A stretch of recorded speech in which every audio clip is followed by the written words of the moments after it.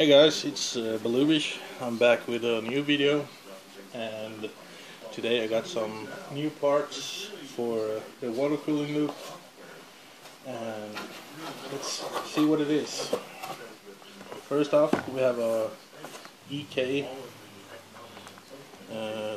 Thermosphere and some other stuff. So this is because I have a Gigabyte R9 280X, and this will probably be the first one ever. I haven't seen pictures or anything on the net, so I might be actually the first guy ever try to water cool it with a universal block.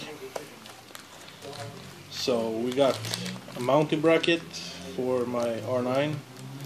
I think I had to buy a separate one because the block that came with it is for a NVIDIA GTX 600 and 700 series. So I pre-mounted it at work. So and we got a lot of spare parts. We got thermal pastes, plugs, spacers, extra O-rings, a lot of extra screws, and plastic spacers. I think some of it will be coming in handy, and some, I don't know what these are called, but a couple tools.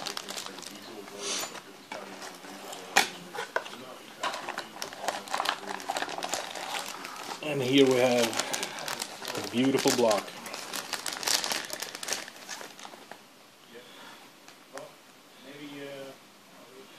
I actually didn't think these lines were gonna be frosted, but it doesn't matter. I won't be able to see it, so that much. As you can see, it goes right through. That's why I need 2 screws for blocking the ones I'm not gonna use. And yeah, it's quite heavy.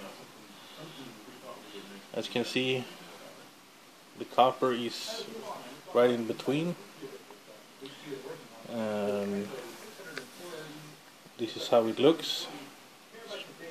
It's a massive copper, massive copper cooling. And as I said, I have changed it to another bracket, so it will fit my graphics card. And yeah, it's a sweet looking block, real nice.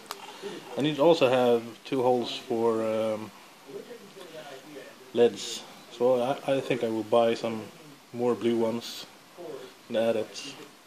I did see on the pump block I had 2 holes for LEDs on that too, so it's gonna be a quite modded case now.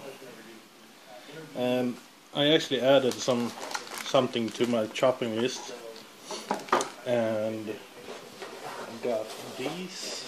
I'm gonna unpack it first.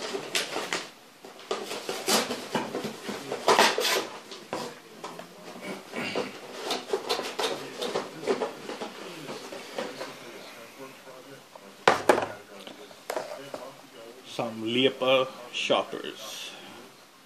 I saw a video on them on the net, and man, they are nice. It's just for the case. It's a slow RPM, well, 900 RPM, as you can see here.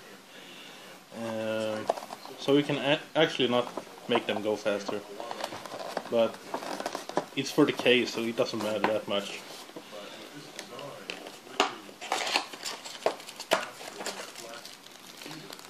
Some adapter cables with rubber mounting for less vibrating.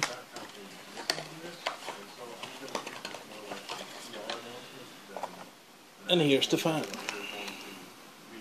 And they actually have some kind of LED bar on the fans, as you can see here. and I'm really looking forward to see how it looks in the case. I will have two ones in the front and one in the back, just for looks.